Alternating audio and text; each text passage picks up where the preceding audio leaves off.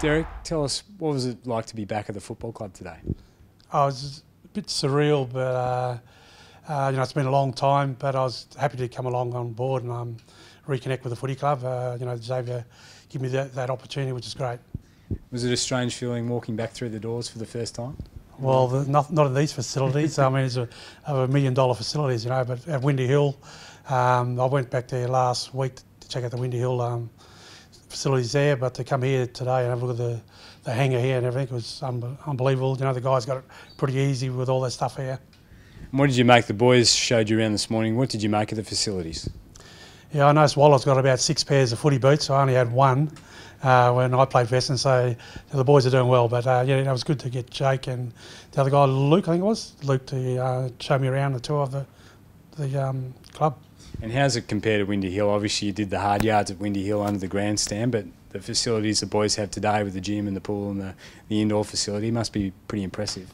Yeah, it is impressive. I don't know what's it worth out here, but very impressive. The facilities, the guys got, like I said, pretty good compared to Windy Hill. But I suppose that's the ages now.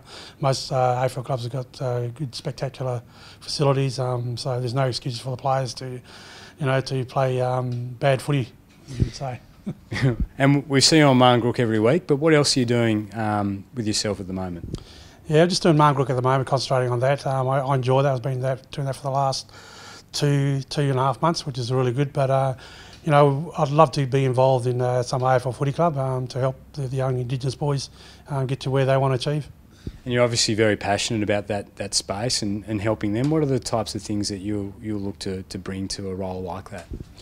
Yeah, I'm hoping to get involved, maybe mentoring, develop my own mentoring program, but also the side of leadership and the role model programs. I've developed a lot of that stuff, so deliver that to young kids, young footballers mainly, that want to achieve and get that opportunity to be guided by a past player or experienced people that have done that in the past.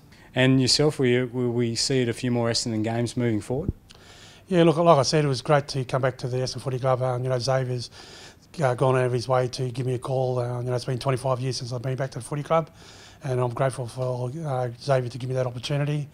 And what are your thoughts on Waller as a player and what he brings to the team?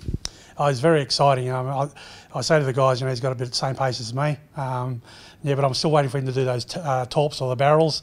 But I think Worsfold will let him do it. But he's pretty quick, and that's what you need. And I've seen Jake Long on the weekend, young Michael's son, and he was really good. Played well on the weekend against Geelong, and a very quick player too, like his old man. Walks like his old man. He's got the same style. So if you get those two young, exciting players playing the forward line, I think it'll be exciting for the Essendon Footy Club. Well, Derek, great to see you back at the footy club today, and all the best, and we hope to see you at a few more games moving forward. Yeah, no, thanks a lot, and looking forward to more exciting games from the Essendon Footy Club.